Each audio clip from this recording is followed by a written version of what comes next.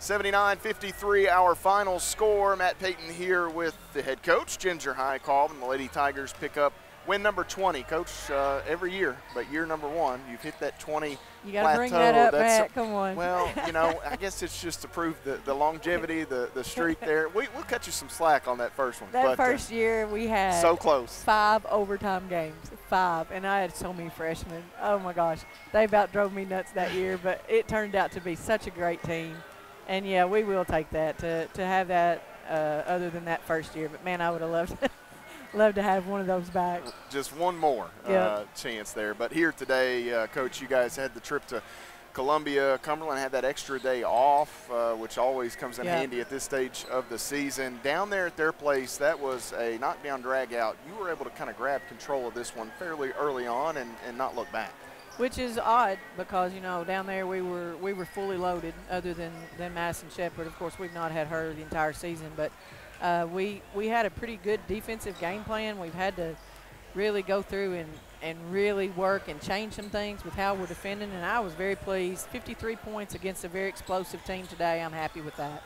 You held them to a season, this match their season low, Lindsay a season low on Thursday, and you lose some pieces like Bailey and Lexi, and I know you were worried as much about the defense as the offense at that point, and to be able to do this kind of on the fly, that's really, really good stuff. The depth and the defense. The offense, you always feel like you can hopefully find a way, but the two Ds there, the depth and the defense, have hurt us.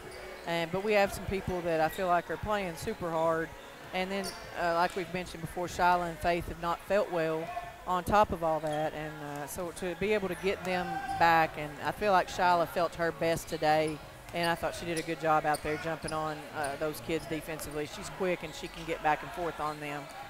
But we're getting there. You know, we're figuring out some things that work for us, and then we've still got to figure out a lot more.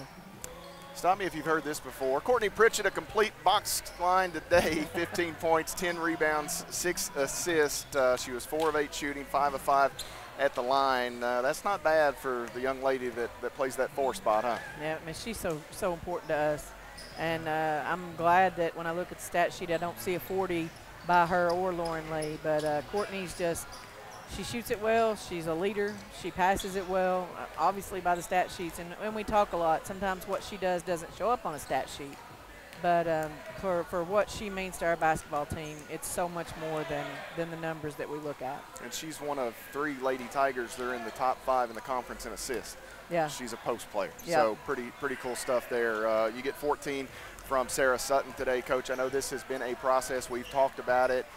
Maybe finally she's getting there, and it's really a mental thing, that confidence. Yes. She's starting to let it ride a little bit. I think she's feeling good. Yeah, she took one late it was kind of a heat check on her part, and it's nice to see it go through the hoop. And you look at that, Sarah did a decent job on the defensive end, which where we've hampered her, and she moved and she communicated. That's what we need from her. She was 0 for 3 at the half from the three-point line, so she came out the second half, got a couple, and made some baskets, made some good moves in the paint. And we need that from her. And we also need her to be a rebounder because she's very capable of that. Is this one of the best free throw shooting teams you've had? You look 75% on the season. Today, 20 of 20. You were really good at Lindsay. I think missed 1 or 2 at Lindsay and quite a few attempts. Man, they're pretty locked in at the free throw line. You can ask me that. Let's make a deal. You ask me that at the end of the season. I'll do it. We did have the year that we made it to the final 4. I'm wanting to say if it's the Final 4 or the final game, but it's one of our, for sure, Final 4 teams. The entire 4 or 5 game tournament, we missed 1 free throw, I think, in that series. We were locked in at that national tournament. So I'm not sure that was our numbers-wise our best team, but if you had Emily Fox, Caroline Owen, Madison Clements, I'm going to go out on a limb and say that might have been our better team. You certainly would put them up against anyone. Still a little ways to go here. You get a day to prepare. You go to Georgetown. Right. Always a fun one when the Tigers and Tigers get together. You'll go to Davis Reed Alumni Gym. That's a Georgetown team that was knocked off. They saw this Cumberland team come back and beat them the other day, and that on Monday going to be a tough one as they try to get healthy. You try to get healthy as well. Sure, and as you know, Jeff Nickel from Shawnee is at Georgetown now. They sure do have the athletes. They're running his style, and I just feel like has played as well as anybody in our league right now. And when you take some of these teams and throw them in the national tournament, I think they can definitely make some noise. They're just they're deep, they're quick, they're long, and they shoot it extremely well. So we've got our hands full.